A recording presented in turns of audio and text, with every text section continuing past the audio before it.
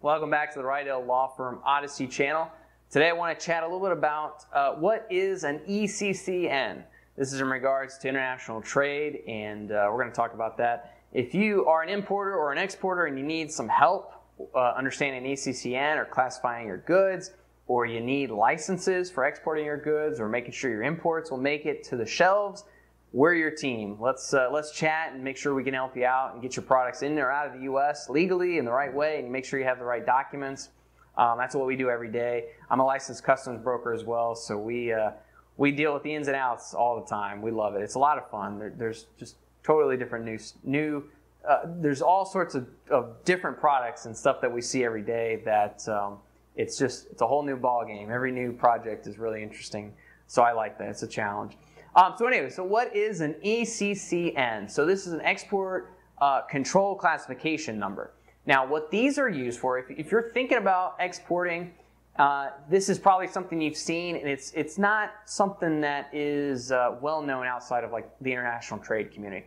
So an ECCN is a number that is assigned to products made in the United States or in the United States that are being exported, for classifying that product into a scheme for you to understand what regulations apply and what type of licenses are applicable to that product to be exported. So for you to move it and sell it outside the United States, the ECCN is the key for understanding what applies, what rules apply, what regulations, and what licenses you're going to need. So it's an extremely important aspect of understanding export controls for your products.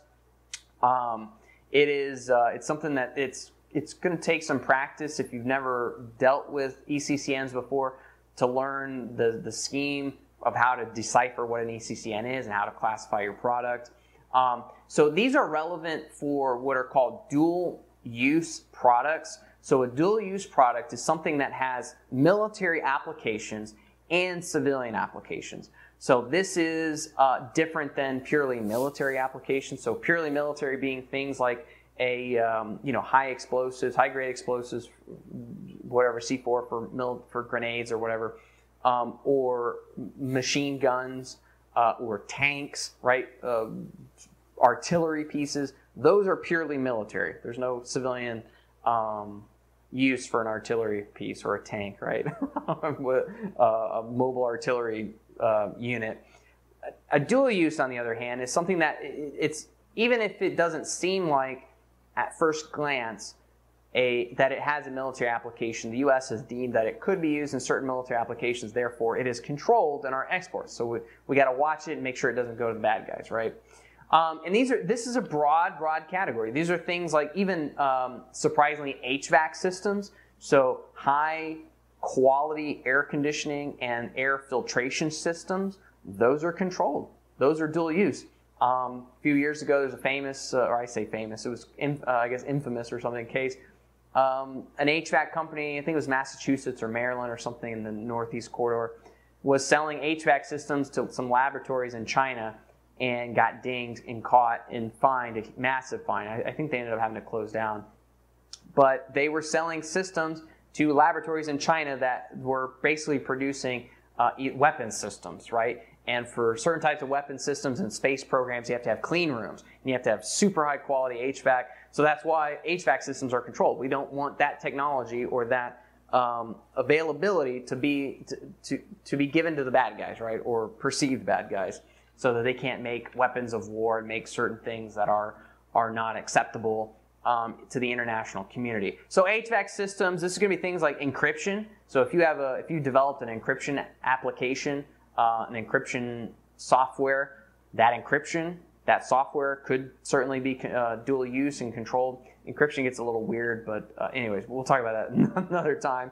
I'm trying to think of some other things that are surprising, but like aperture motors, certain types of motors and sensors. So if you're like a model rocket enthusiast, for example, there are going to be certain types of motors that will control your flight control.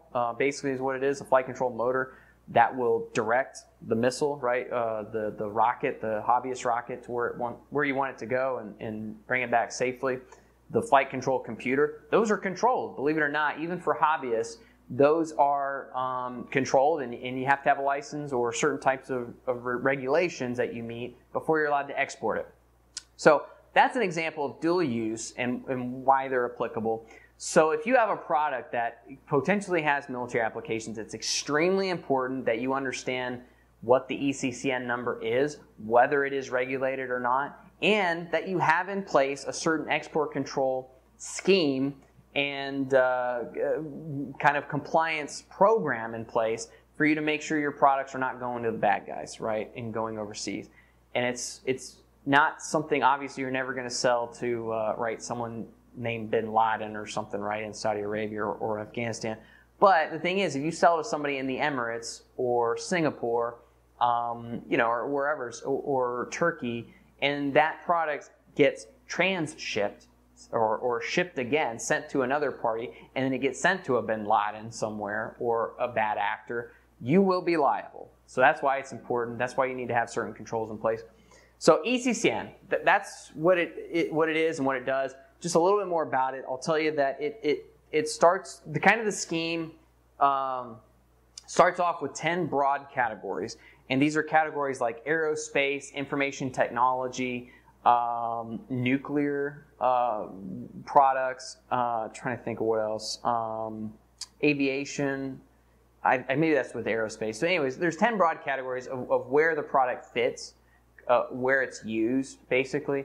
And then within that, after you know what category it's in, then there is a product group, is what it's called. And the product groups drill down into things like the end use and where it would be used in a system, if it's a component or a critical part of something.